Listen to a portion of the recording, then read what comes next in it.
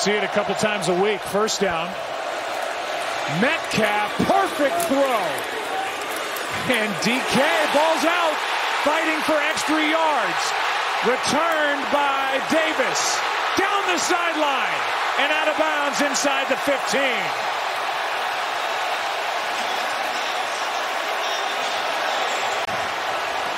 Doing everything he could to get extra yardage, and out comes the football.